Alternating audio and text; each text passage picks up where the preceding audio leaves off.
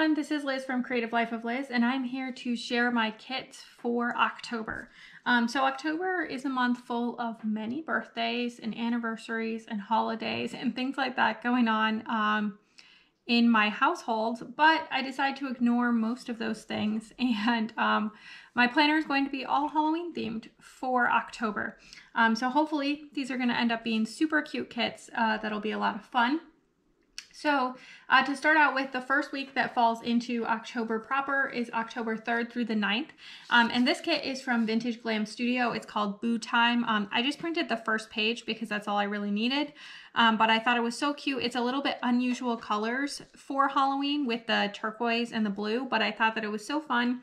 And I think it'll be good to pull in some extras that I have to go along with this. And there's these tiny kitties, which I also thought was super cute. So I'm excited to use this kit for that week. I think that we have some fun plans as well, so it'll be great to use this for that. The second week is October 10th through the 16th. This kit is from Organized Potato. It's called Pumpkins and Leaves, and it's perfect. So it has this one that says October, so it feels very appropriate to stick that in like the middle solid part of October. We have a few other kind of quote boxes, and then we have some other functional kinds of things, stuff like that. I might cut down this full box to be headers, because I do need a third set of headers to go with these guys.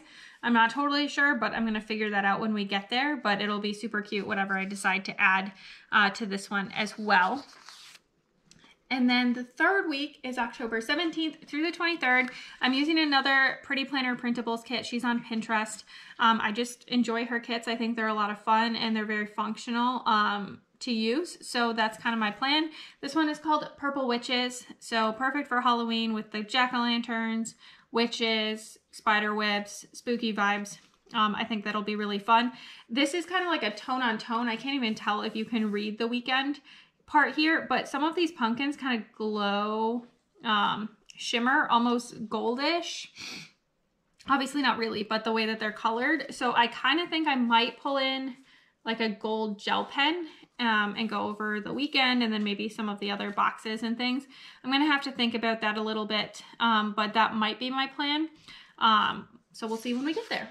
And then the last week is October 24th through the 30th. I'm going to use this kit from Planning Inspired. It's just called Halloween. This is, again, just the first page. It has kind of unusual colors, but it feels more traditional than, say, the Vintage Glam kit I'm using at the beginning of the month. Notice that the month kind of ends where the 31st, Halloween, is on a Monday. So I don't have a kit for that week planned yet, but I thought this was kind of the Halloween vibes, and probably we're going to end up doing trick-or-treating over the weekend. Any Halloween parties, activities that we're going to do, all of that will fall over the weekend. So I thought it was fun with the little haunted house and all that good stuff. I don't go to haunted houses, but I like the vibes.